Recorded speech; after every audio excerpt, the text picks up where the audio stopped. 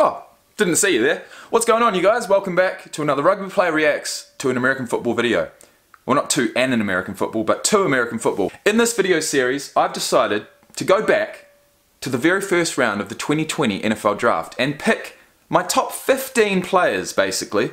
All the running backs, all the best of the wide receivers, the best of the linemen, the best of the linebackers, and the best of the quarterbacks. So, today's video we're continuing in the fashion that we have done. In the first two videos of this particular series, we looked at the second pick, which was Chase Young, and we looked at the third pick, which was Jeff Okudah. And believe it or not, both of those picks were from Ohio State, so I was very happy to see that. The first pick we've already looked at. We did a special on Joe Burrow about 4 months ago. So I probably picked about 10 or 15 athletes that I do want to do a bit of a special on. I want to research their story and also look at their college football highlights. Because it's no fun, you know, seeing these guys play American football for the very first time in the pros. You know, the longer I'm involved in the game of American football, the longer I'm a fan, the more I realise that college football is just absolutely sick. As a product, you know, the fact that you can follow a player through high school, through college, see them go to the combine, see them get drafted, see them play in the pros. I mean, that is probably as in-depth of you know, following a career as you can get in the world of sport. And I absolutely love it. So with that being said, I firmly believe it's my duty for my audience and to also myself to get my head around the story and the play of these top guys before they get to the pros. Not only that, guys, not only that, but obviously this content hopefully will bring in a few new viewers and we can continue the growth of the channel. But last but not least, the main thing about this video series, the main thing about every video that comes to my channel is the fact that it's fun. This channel is all about good vibes. This channel is about positivity. This channel is about me having fun. And if I wasn't having fun right now, there's no way in hell I'd be sitting here making this video. I'm already having fun. We haven't even looked at a player yet. But that's just me. So with that being said, sit back, relax. Take a sip of your coffee if you've got one. Take a sip of your bourbon. Take a sip of your alcohol if you've got one. In fact, I know that a fair few people out there watch my videos whilst drunk. So I want to say cheers. And with that being said, let's get into the fourth pick of the 2020 NFL Draft, Big Andrew Thomas. I've been working till the morning, yeah. They been sleeping now, I swear they storming, yeah. And I swear I'm cooking like a foreman. And my foreman jumping like it's Jordan on my way. Vroom, vroom, tell him I'm my lane, I've been praying. Yeah, gotta say this thing, I'm the same. I don't need another person telling me I can't.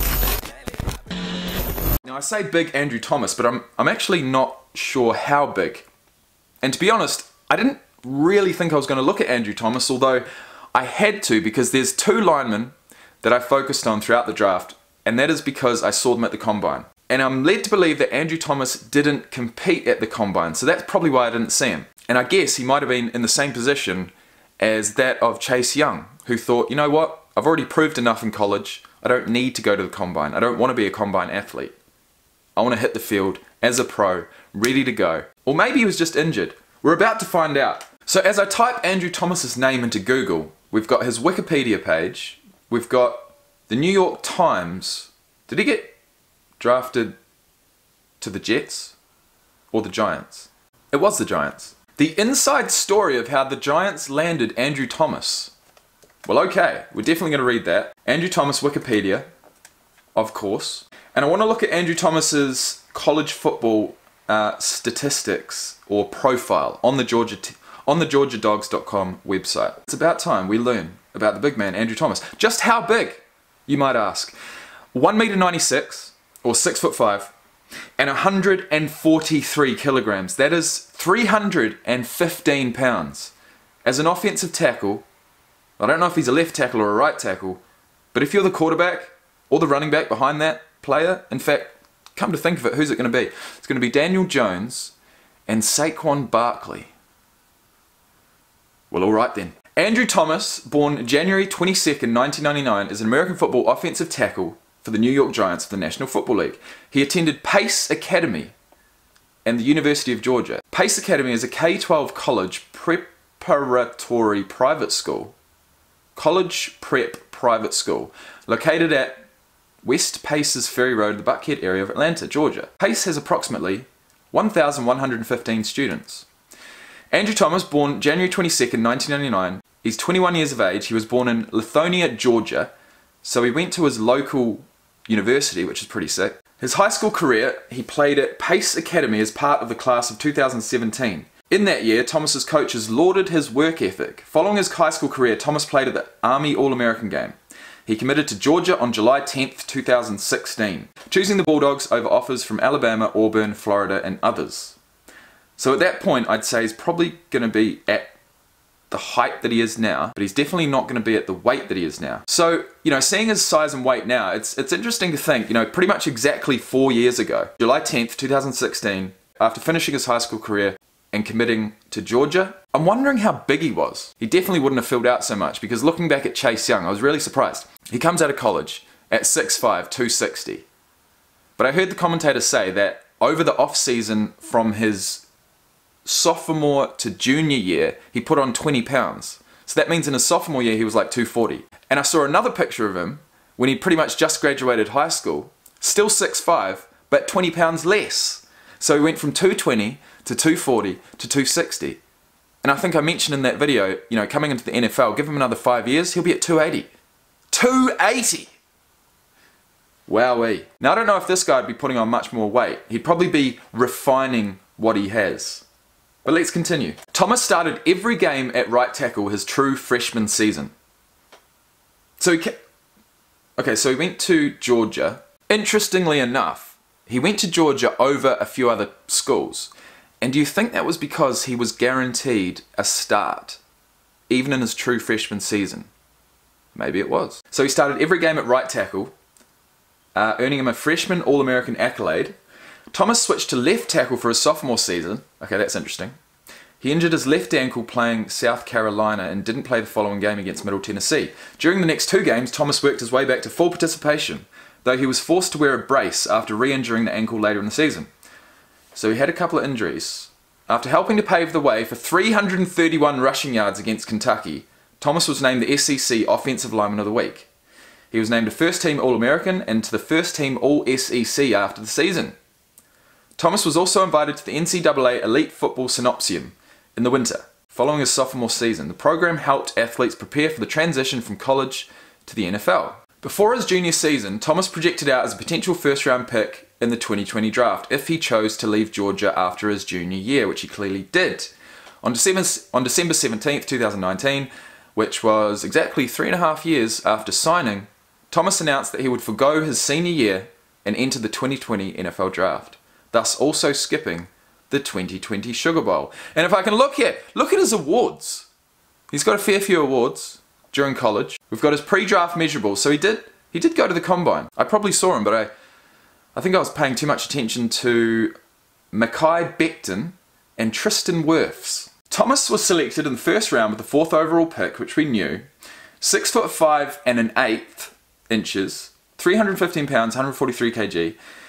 Arm length of 36 and 1/8 of an inch.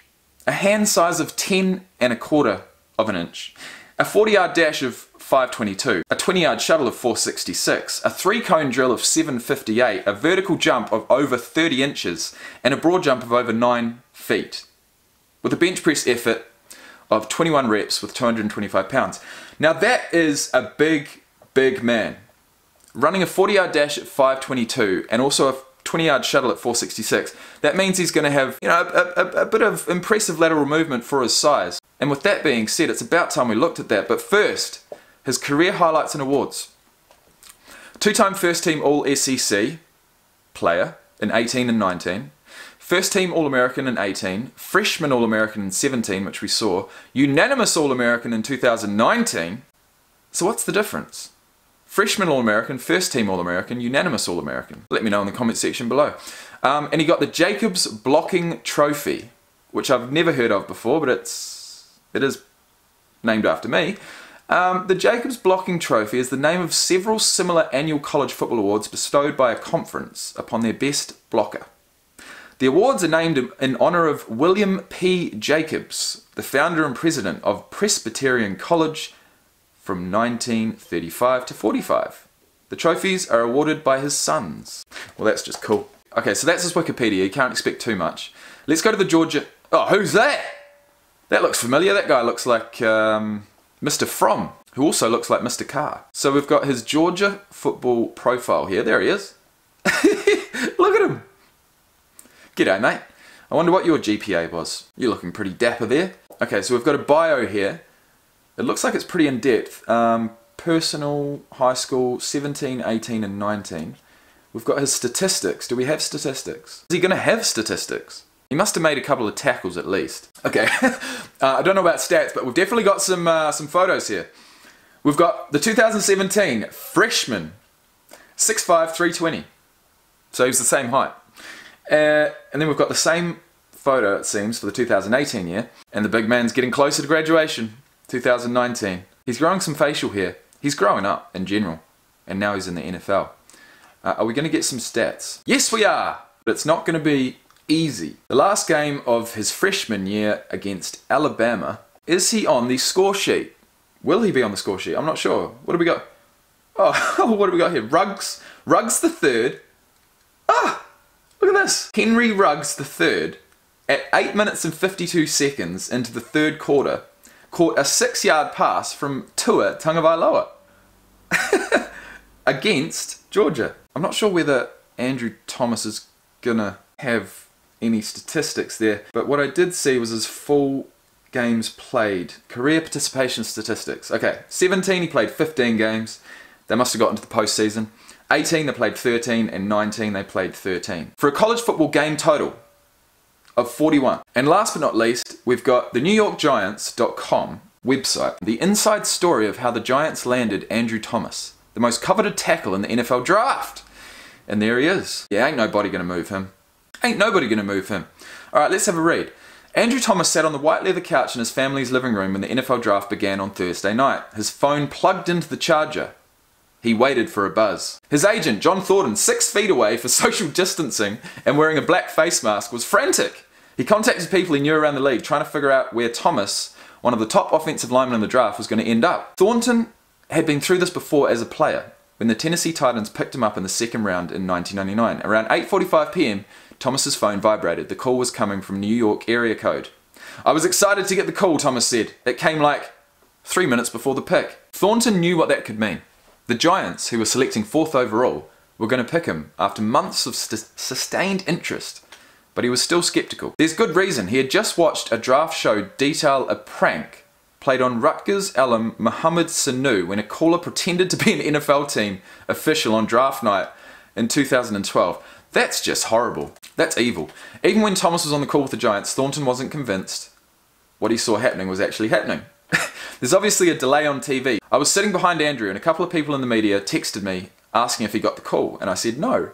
Then Andrew picked his phone up, I saw the New York number, and I still wasn't sure. After we got off the call, even then I wasn't sure. I was still hoping it was actually the Giants on the other end of the line. Well, it was true. The Giants have selected Thomas, hoping he will keep second-year quarterback Daniel Jones upright for the next decade, while opening running lanes for franchise running back Saquon Barkley. Thomas spoke with members of the Giants front office on the phone and eventually chatted with head coach Joe Judge, who Thornton said was really serious and told him to come to work and put the bullshit aside.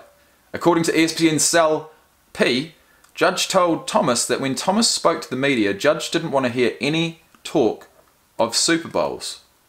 It was a no-nonsense call, Thornton said. NJ Advanced Media learned in recent weeks at least 8 teams had Thomas ranked as their top offensive tackle, so the Giants believed they had to grab him with the 4th pick. The Giants spent much of the last week frantically trying to trade down, according to multiple executives and a current general manager, but a market for the number 4 pick never developed.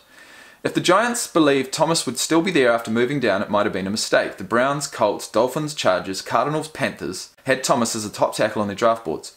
This is a fucking long story, sorry guys. So how did the Giants get to the 4th pick of the draft, convinced that Thomas was the guy to help? It seems a courtship developed way back at the NFL Combine in February. So long before those anxious moments in his family's living room, Thomas packed his car and headed to Pensacola, FLA. That's where he met former Jets, Cowboys and Bengals offensive line coach Paul Alexander, who trained him for more than a year. With Alexander, Thomas went from a strong tackle in the nation's top college conference to the lineman the Giants couldn't wait to draft. And with that being said, guys, I am going to finish it there. That was our first look, or our first read, of Andrew Thomas, the 6'5", 315 pounder, who's just got drafted with the 4th pick to the New York Giants, and I can't wait to see it. I'm definitely going to see him in action because, well, I'm definitely going to be watching Saquon Barkley in action. So, literally, if he's lining up at left tackle, any run that Saquon Barkley gets behind him, we're going to see him. And that's sick. And I'll be doing a bit of a breakdown, having a look at who he blocks, having a look at Saquon Barkley's patience, jukes, spins, whatever happens. But in the meantime, guys, I hope you have a fantastic day. I hope you've enjoyed this video. And in the next one, we'll be looking at Andrew Thomas's highlights for the very first time. See you then. Peace out.